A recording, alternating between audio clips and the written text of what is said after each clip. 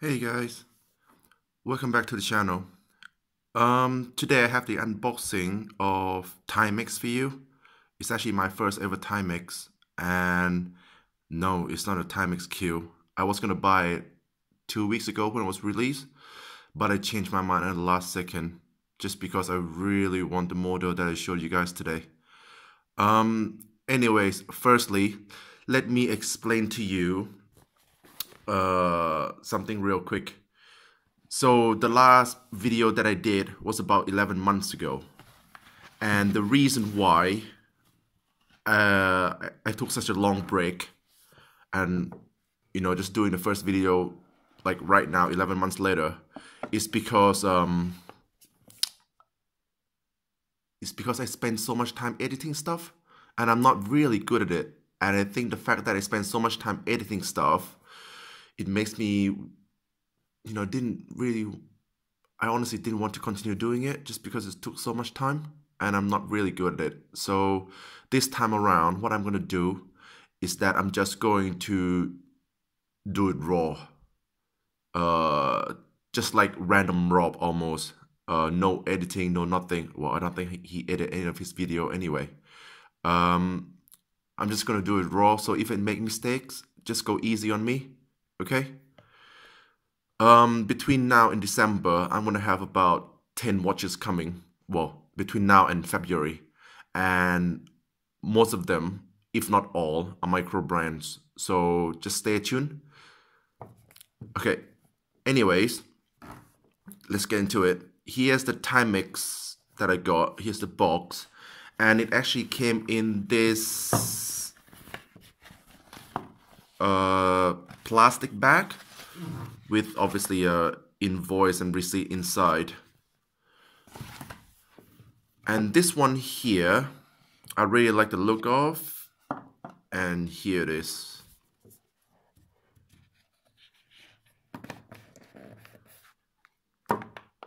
With a tag. This is Timex XL 41mm. All of the reviews that I see online right now is based on the smaller model, which is 38mm. But honestly, I couldn't find. I actually wanted that model 38mm, but all of them are quite expensive. It's about 110, 120 pounds, I think. So I opt for this one, and I think I made the right choice. It's actually fit perfectly on my 7-inch wrist. Let's take it off.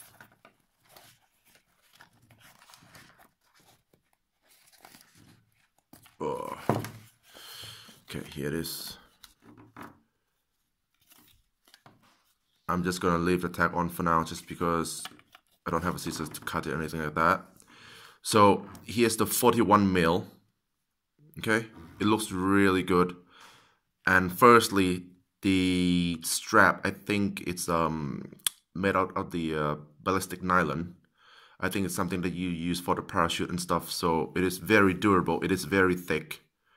And I can tell you that it should last for years.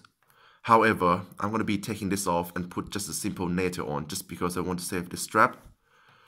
Okay, let's get into the dimensions and stuff.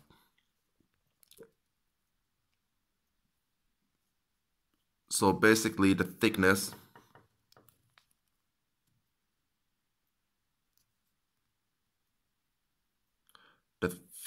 is 14.4, 14.5, 14.4. And then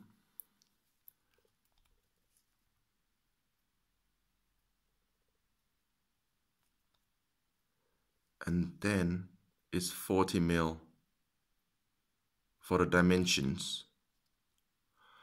But then if you count the crown as well, that's 42.7. The lug width, I think I did it last night, and I think that's 20. No, the lug width is 18.8. Okay. So this one here, I really like the look of it. It fit perfectly on my wrist. I will try it on later. But what I The one downside I can see straight away is the sword hands is quite small for my liking. So it is not the most legible watch. It's not bad, but it is not the most legible watch. They could make the hands a bit bigger, I think, but you know, it is absolutely fine. I'm just nitpicking here. And you can see here it's got like a magnifying glass looking all around the 24 hours mark, which is quite cool. 100 meters, water resistant. And the bezel action. Actually, I lied. The plastic is still on here, you know, so this is a real unboxing, right? Hold on, let me peel this off.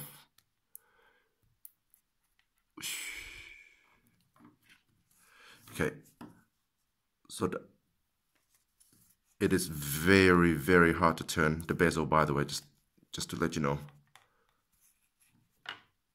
There's no click.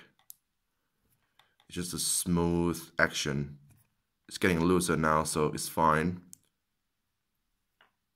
Very tight, very smooth action. It's nice and firm, so it's good. And this one's got a mineral glass, which I'm not a fan of. This is actually my first mineral glass. It is actually my first mineral glass, and from what I read, is that mineral glass is going to scratch quite easily. It's almost impossible to get rid of the scratch if you get a deep scratch, and it is likely to shatter. So if they don't want to spend money on sapphire glass, which you probably won't get at this price point, I would prefer them to use acrylic, so at least I can use a poly watch to get rid of the scratch, if it's not too deep, that is. But yeah, I like it. What do you think? And the case back, just God, the damn tag is annoying. It's like the plastic's still on there. See, it's like a globe image there, and the crown is unsigned, and I don't think it's screw down crown. No, it's not a screw down crown. Okay, nice and smooth, it's fine. And the barcode is signed, highly polished, by the way. And the keeper is highly polished as well. But I love the strap though, that's why I want to save it. And the case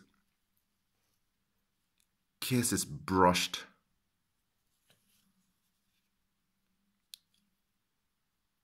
But around the bezel outside is polished, and the case back is polished. For me personally, I prefer everything to be brushed, just because it's more of a going to give it more of a to watch look kind of thing, you know. So let me put this on my 7-inch wrist real quick. I'll show you. 40 mil, that's my sweet spot, I think.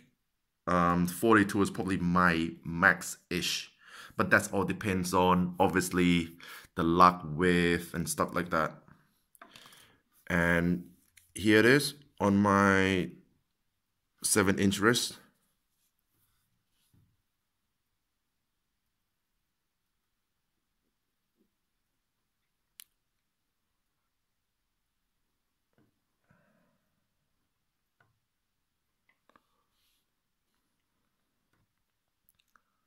The glass protrudes a little bit, so you guys just have to be careful if you buy this.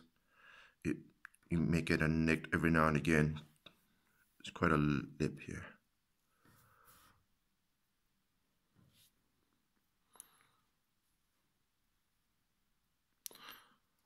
Oh, the one dimension I forgot to give you is the lock to lock, which I think is very, very important. As important as the dimension, I think, in my opinion anyway.